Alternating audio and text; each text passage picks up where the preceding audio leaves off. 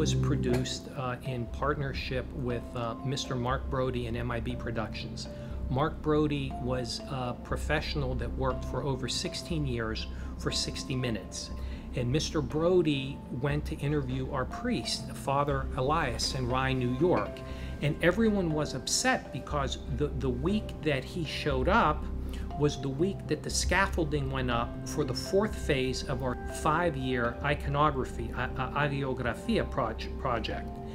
But Mark, with his eye, immediately asked our priest, and Mark is not of our tradition, he's not Orthodox, why is the scaffolding up? Why are these men working? What are they doing?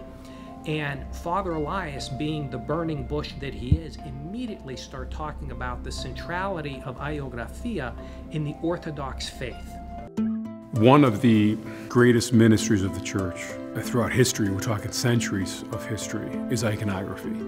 This church has basically lived to that tradition by placing images on the wall. And so after Mark made the short biopic on me for professional reasons, he called me in June of 2014 and said, Mike, this story needs to be told. And so we embarked on, believe it or not, what was a 1-year labor of love. I had no idea when I was asked to underwrite the film and be its executive producer, the amount of work that goes into producing a 17-minute film short. The film was debuted on June 21st for 400 people, and specifically for His Eminence Archbishop Demetrius of America. And the film is not about a church in Rye, New York, but rather it's about the centrality of the mission, of the ministry of iconography, Agiografia, in the Orthodox faith.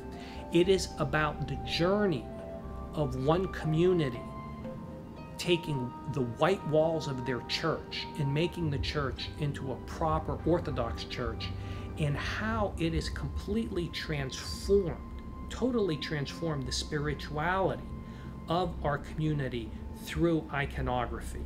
The film is subtitled in Greek, and we're going to subtitle it also in next in Arabic for very obvious reasons, because where should this be seen today? It should be seen where people are suffering, where people are being persecuted, where people are being crucified.